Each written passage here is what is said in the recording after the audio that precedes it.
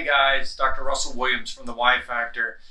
I'm going to share with you an interesting case of a guy that came in today, and he had low testosterone, and he approached my team and he said, you know what, let's see if there might be a different approach to my testosterone treatment. And so we asked him, I said, okay, do you know why you have low testosterone? Because low testosterone is a symptom related to some underlying condition. And he said no.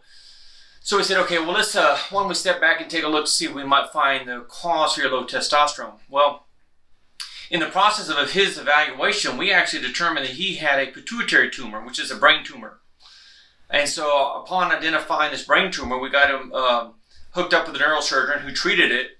And the neurosurgeon's comment was that this brain tumor was of increased in size and near what we call the optic nerves in around the back of the eyes, that it could have caused him some significant problems. Well, fast forward to where we are here now, the guy's doing great. His brain tumor is gone.